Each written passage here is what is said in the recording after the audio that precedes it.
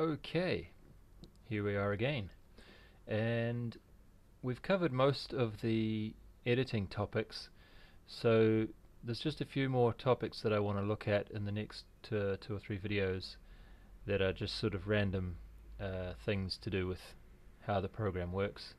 And in this video we're going to look at script logs. We looked at this a little bit in one of the very early videos, but I want to do a little bit more, cover this in a little bit more detail now and explain how you can use these to get back your lost information, or potentially lost information if you have power cut or something like that. So what I have here is, on the right I have the RUBE editor with nothing open. Over here I have some files for RUBE, and this is just a terminal window above there. So what we're going to do is, let's open up I think we'll go with document A again. We really like that one. It's easy to understand, isn't it?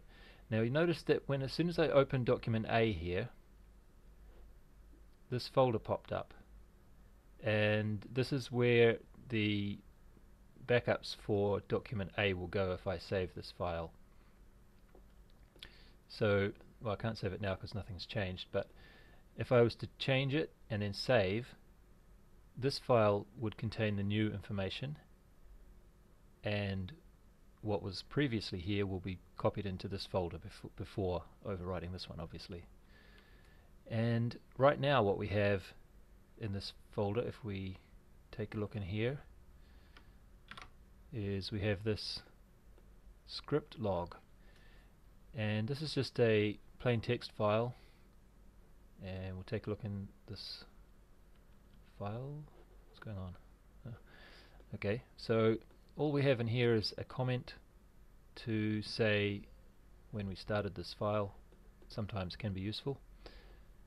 So let's tail this file to watch what happens to it as we edit the scene. So I'm just going to tail, and then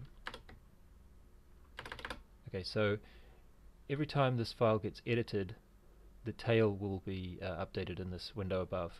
So I'm going to select this body, and we can see up here this has now been added to this file. So we'll just check the file.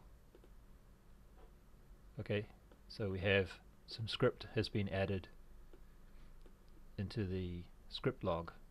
That's why it's called a script log. So as we do some more things, so unselect, select, rotate, scale, translate, duplicate, so it quickly gets quite busy in that script log there. As you can see, all of these actions have been run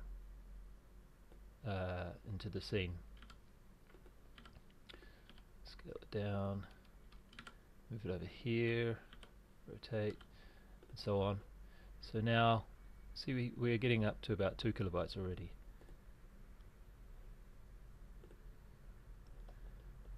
So this is all the script that's been running. Okay, so what's the point of that? Let's say we had a power cut, or you spilt something on your PC, or heaven forbid the program crashed or something like that, and I'm just going to close this document without saving, completely without saving. So let's say something bad happened and the program shut down, but we still have the script log here because it's being written as we edited the file. So to get back the changes that we made, we can, after we start the PC up again, or whatever, recover from whatever the problem was, we can open the same document that we started with. Okay, so we don't have our editing changes, are not there yet, obviously, because we didn't save the file. But if we look in here and we come back to our backups folder, just be careful here, because what's happened here is, because we opened this file again, now we have 2 script logs in here. This one with just the 57 bytes in it is the new one that's just been created right now. So this is another almost empty file. And this one here below it, which we had with the 2.3 kilobytes, this is the one that had the information that we were putting into it just before. So we can see that was the time that this one was last saved, I think. So you should be able to get some idea. This is, by the way, this is months, year, month, day, hours, minutes, seconds. And you should be able to figure out from that timestamp which thing you're looking for. So to recover this information, what we can do is over in RUBE we will open up a script window. Just make this a little bit smaller and get rid of that, and then we can drag and drop this script log file directly onto the script window here. And that's a bit messy, but so all that does is drop the contents of that script log into the script panel.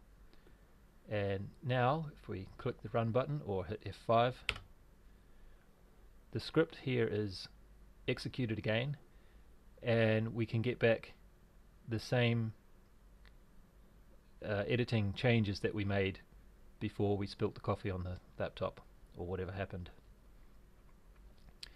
So this can be quite handy as autosave data or debug data. And one other thing to be careful of though is notice that when we executed this just now, we also put that into the currently running script log.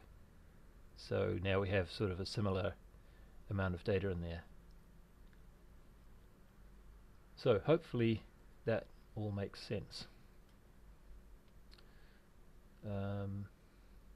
It can also be handy because now we can, if I undo this, by the way, we can get back to the original state. It can also be handy to do something like you can maybe manually look at the script and say to yourself, well, I didn't really want to do this last part, so I can comment that out and we'll just see what it would have got up to at that point. Okay, so then that wasn't as far as I wanted to go, maybe, so I can undo that, and then I just wanted to get to the point where we added that second A body but before we rotated it. So okay, there's a set angle there, so I guess if we just comment out these last three lines, should be what I'm looking for. Not quite, but I mean you can see what I'm trying to do here. You can manually edit the script to perhaps take out some things that you didn't want, or just get it to a point that you where you had it nice, looking good, or something like that. So that's how the script log works, and yes, hopefully that will be useful for somebody at some point, and I'll see you in the next video.